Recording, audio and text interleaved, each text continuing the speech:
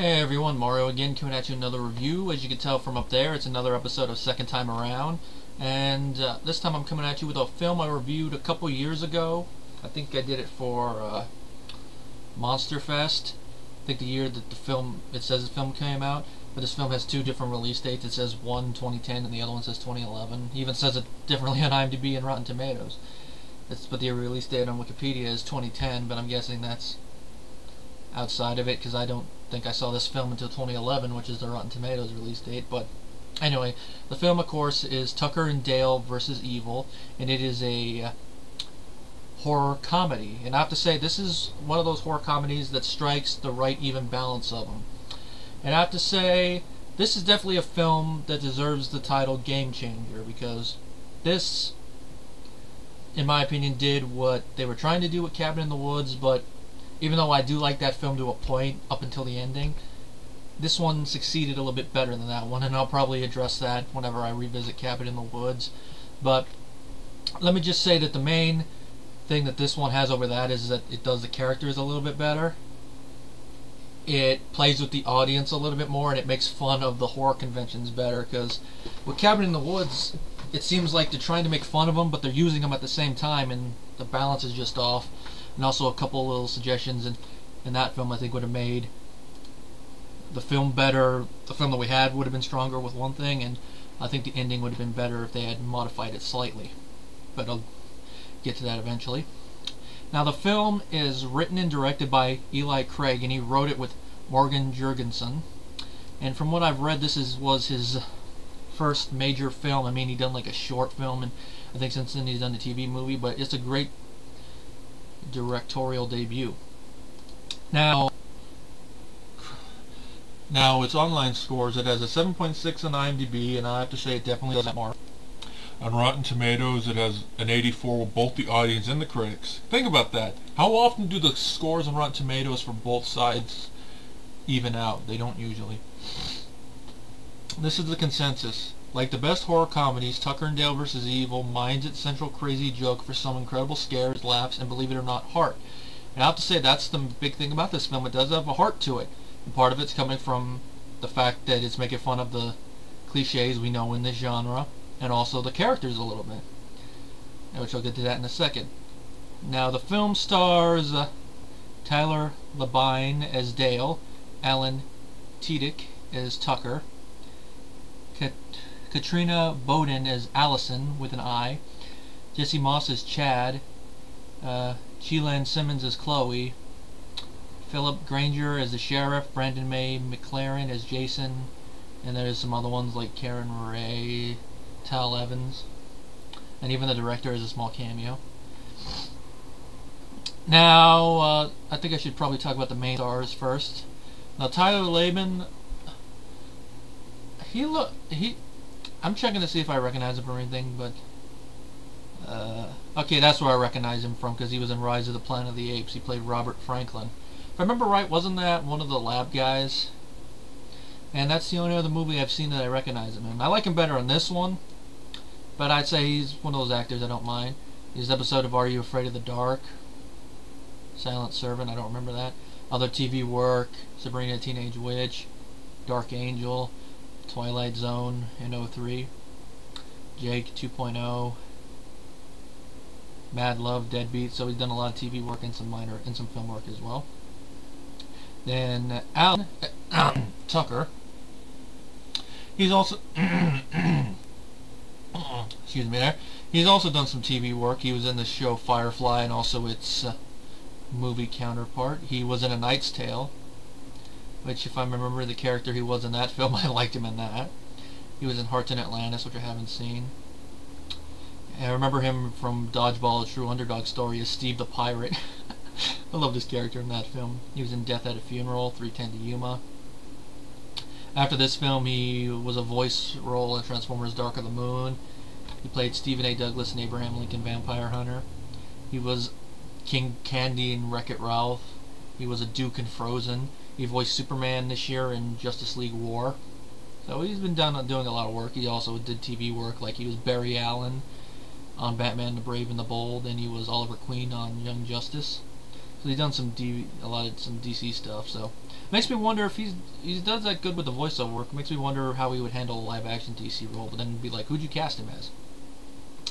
Now both of them have a good back and forth. You believe them as lifelong friends, and they are the heart. They are the central heart of this film, because in most horror films, when you involve redneck characters, usually they are the bad guys. Prime example would be the Texas Chainsaw Massacre series.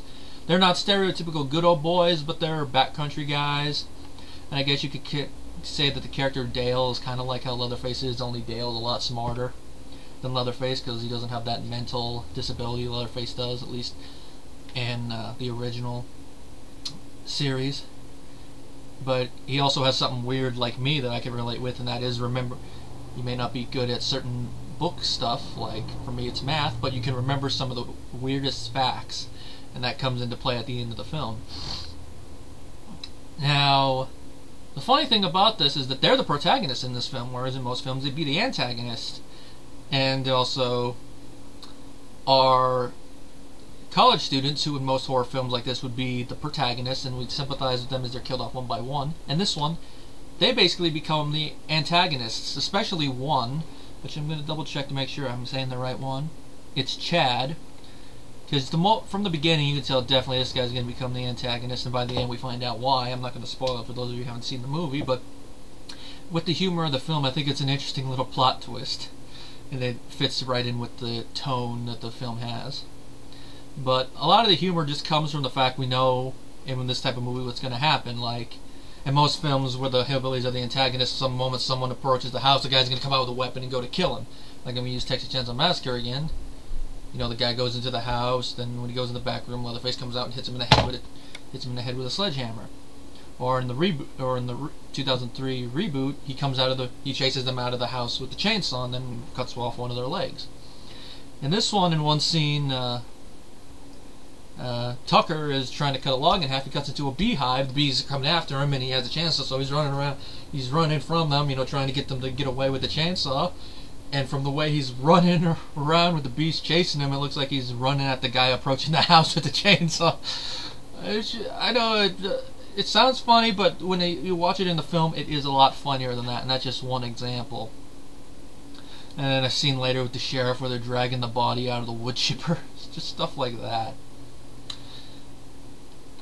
And the characters have a good back and forth. The character of Allison, I do like with her that she's not a stereotypical character we've seen in these films. I mean, her friends are basically characters we've seen in a bunch of horror films, but the actors play it off okay. I mean, not a lot of them stand out. I mean, we got the dumb blonde-like character with the high heels.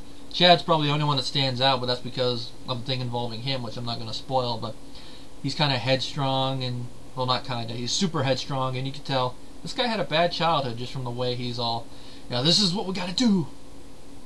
In most films with that, he'd probably be the one that you'd expect to be the hero. I mean, the guy, like if it was a Friday the 13th film, you'd expect he'd be the one in the end that'd fight Jason, at least in the male characters. Allison, she's written kind of a little bit like how some protagonists in these films are, but you could tell that she's not scared of Tucker and Dale once she gets to know them, and I do like that she actually does grow close to the character of Dale, and by the end they do have a romantic relationship. And you do believe it from how they go, because Allison was raised on a farm, so she does kind of identify with Dale a little bit there.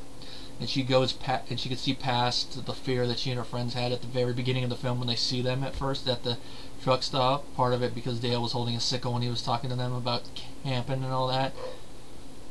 And that's another part of the heart comes from the relationship between Dale and Allison. And just all around a very fun film. The cinematography is great. It was made on a budget of about, doesn't say, but it's made about not even $5 million. If that's lower than the budget, that's a sad. Because I think this movie should have made more at the box office, but then again, I don't think it was playing around where I am. Because I don't even think I heard about this film until after its theatrical run, but then I could be wrong.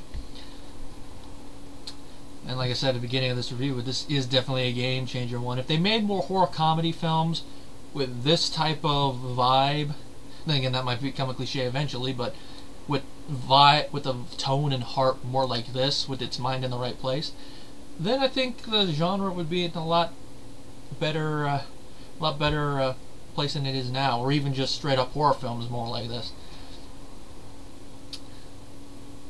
And I don't want to give everything away in this film, even though I probably could just by lifting up something, but because it's definitely a film I recommend you seeing. I mean, I think I have a DVD-R of it somewhere, but I watched it on Encore, one of the Encore channels. Last night it was on. I'm like, I've been meaning to rewatch this film and watch it. Had a very fun time with it. The film's not that long. It's only about 89 minutes, so not even an hour and a half, just a little less than that.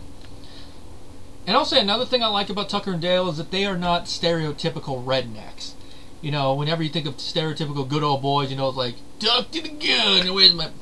The only real stereotypical things about them is a little bit of their attire, but since they live out in what would be considered the boonies, I guess it makes sense to dress like that. And also the fact they drink beer, but then again, non-good old boys drink beer, so, I mean, college kids who see in there drink beer, but that's kind of a stereotype that has some truth in it, but the only one to really see drink a lot of beer is Tucker, and a couple of points that actually make sense after the bee incident, and then later on when he gets attacked by the college kids, and then of course at the very end of the film. But it makes sense for them to have beer because they're out, in a vacation home basically. That's basically what the plot of the film is. They're going out to their vacation home. The college kids are going out on vacation. Their paths cross. Allison ends up being knocked out in the water. They rescue her. Some couple of her friends see it. And of course, if you know the genre, you can automatically assume what they think. And they're like, "We got your friend," trying to tell her. And that's also where some of the humor comes. It's just some of the dialogue that we know the context of as the audience. But as we watch the film, we're like, okay, they're going to misinterpret this. Like, leaving a message, "We have your friend." It's like, okay, now we know what they're thinking. And then how some of the college kids die in just weird manners. I know that's a minor spoiler, but you're going to figure with misunderstandings a couple people are going to die. And by the end, of course, the whole thing with the little psychology talk, that actually adds to it too and continues the misunderstanding a little bit. But that's about all I'm going to go into it. If you have seen Tucker and Dale vs. Evil, you know entirely what I'm talking about when I'm talking about the humor and all that. If you haven't, like I said, it comes with my recommendation. If you have Encore, whether on demand or whatever, try to watch it, whether or not you have to wait for it to come back on again, or just go to your on-demand thing and watch it. I know it was on Netflix for a while. I don't know if it's still on there, but if it is, whether you have instant or still do the disc one, which I don't know how many people do that still, or both, definitely one I'd say you watch through Netflix. If you can find it through Redbox, definitely. If you have to buy it to watch it, it definitely comes with my recommendation. It's definitely a film I do plan on getting in my collection normally. I don't know if the DVD has features and whatnot, but it's still a film I would want to get in my collection because it's a very fun film. One that I could definitely see myself rewatching time and time again and not being bored with it. It's just I think it should have made a little bit more money. At least it looks like it at least made enough money to do a sequel, because at Horror Hound Weekend this year, Tyler and Alan both said that a sequel was in development. It makes me wonder what the sequel could involve. Are they going to bring in other things? Are they going to have to actually deal with a psycho killer this time? They're going to have to deal with zombies or something? Or another group of kids? If they do another group of kids, it might come out as a rehash, so it makes me wonder what it could be.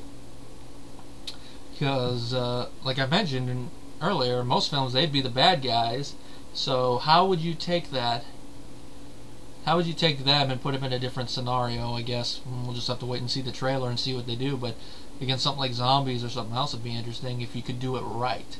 And I have a feeling they'll probably do it right. I mean, at the very least, a sequel will probably still be good to see these characters back, even if the rest of the film doesn't come up as well. Well, we'll just have to wait and see. My rating for Tucker and Dale vs. Evil, I give it a 5 out of 5 because there's not really any major issues. I mean, some of the college kids characters are ones we've seen in a type of characters we've seen in other horror films, but that's part of the humor of the film, so it's not really a negative. Does have some good practical effects usage. I didn't really notice a lot of CGI, but then again, there's not really a lot of elaborate stuff. The only times there were CGI was like for the bees and all that stuff. They probably could have done practical, but for safety reasons didn't. Like I said, the directing is great, the acting is great and all that, so not really much to complain about. Like I said, comes with my recommendation.